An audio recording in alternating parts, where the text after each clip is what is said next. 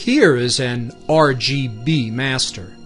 This could be the product of a DSLR or one-shot color CCD, or a monochrome camera's individual R, G, and B masters combined prior to Photoshop. If you wish to follow my lead and combine individual R, G, and B masters here, let me remind you how it's done.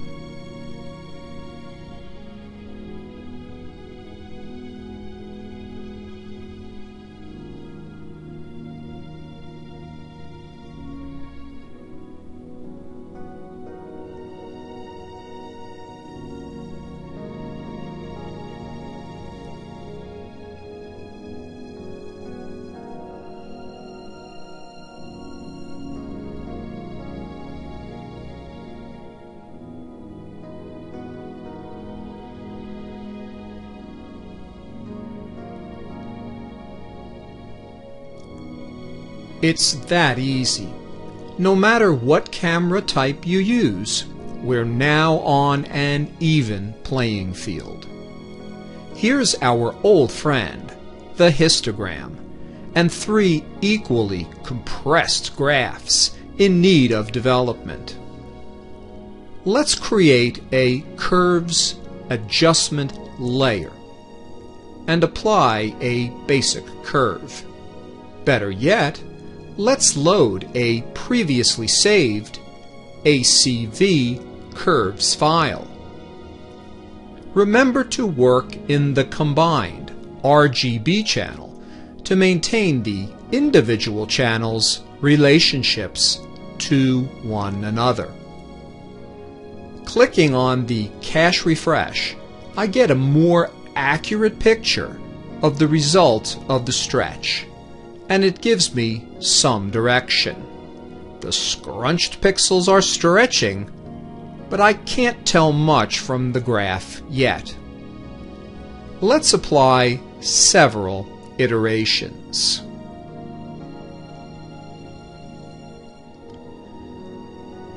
Notice the red channel is shifted right, more than G or B, and we can see the red weightiness of the image.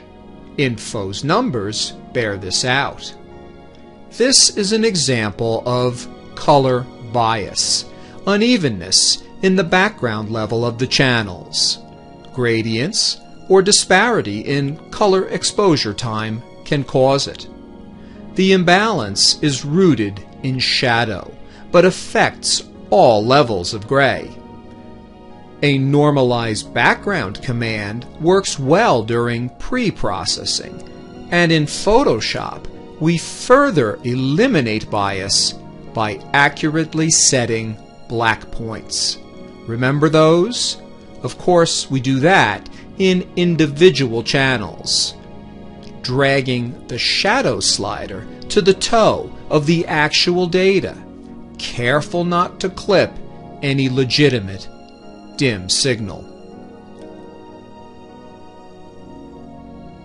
A superstretch in a safe layer shows a gradient at lower right. That may be the source of the red bias. We can't back up because we have to reveal problems before we can fix them. There are pre-processing routines in various software. PixInsight's DBE probably the best, but I prefer Gradient Exterminator. Refer back to Intermediate, Part 1, Number 8, for detailed instruction. There, GXT has eliminated any remaining unnatural bias. Let's check if black points can be refined with levels. Also recall from Intermediate, Part 1, Number 5, the color picker trick for refining background levels even further. Now some curves. Zoom in to choose a good background level and place a control point on the graph. A second point to display dimmest wisps. And a third to hold down core detail. I like it. Let's finish global curves and get some contrast back into the galaxy with local changes. We could use anchored curves or wide radius unsharp masking. In my unbiased opinion, that's a pretty nice RGB.